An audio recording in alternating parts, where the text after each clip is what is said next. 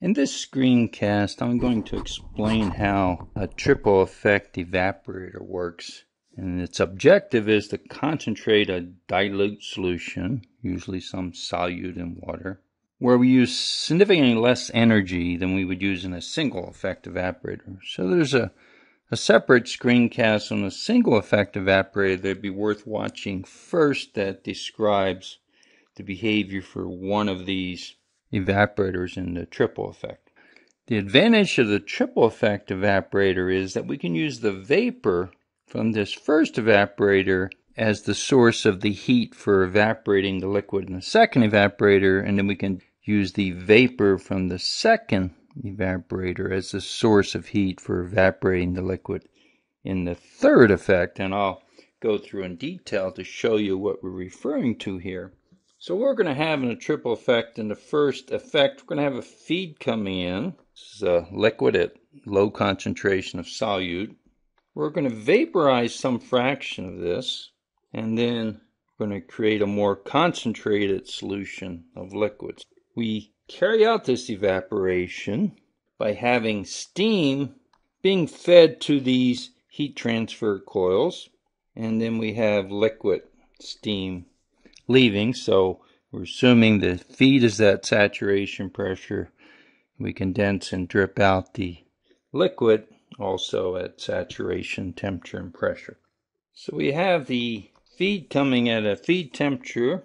T1 would be the temperature in the evaporator, which also means it's the temperature of the liquid.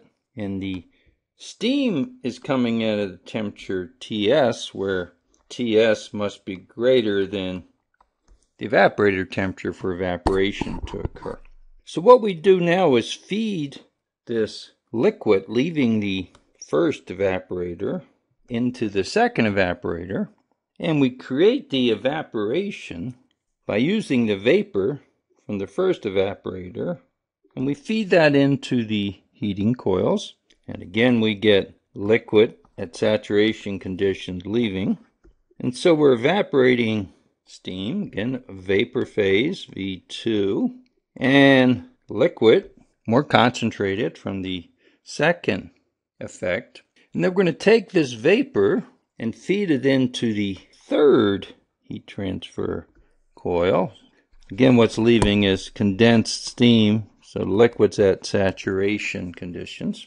The concentrated liquid from the second evaporator is then fed into the third evaporator, where we get a more concentrated solution, L3, and we have a final vapor stream coming off. And so we can get a significant improvement in energy efficiency by using the vapor from previous effect to vaporize the liquid in the next effect. So if the temperature in this first effect is T1, temperature here is T2, here's T3. When I say T3, that means both the liquid and the vapor are at T3. Then T1 must be greater than T2 and must be greater than T3 because we are using the temperature T1, the steam, here at T1 to vaporize the liquid in the second effect, so T1 must be greater than T2 for heat transfer. So if we ignore the boiling point rise due to the solute in the liquid, then we can use steam tables to also determine the pressure. So if the first effect is at atmospheric pressure, or 1 bar, then the pressure must be greater than the pressure in the second, must be greater than the pressure in the third, which would mean we'd be running these effects under vacuum in order to create this temperature difference. And the concentrations, we would feed a low concentration solute. There'd be no solute in the vapor phase.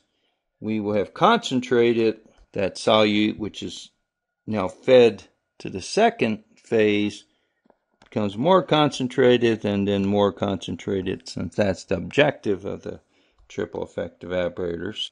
If we assume that the feed coming in is at T1 or very close to T1, then our heat transfer all the energy goes to vaporize the liquid, and we can write the heat transfer in the first effect, heat transfer coefficient, area for heat transfer, temperature to steam minus temperature T1. But this should be approximately equal to the heat transfer in the second effect, because we're going to now condense back all of that vapor that we formed. So Q2, which is U2, area for heat transfer, temperature in the second effect, temperature in the first effect, which is now the heating for the second.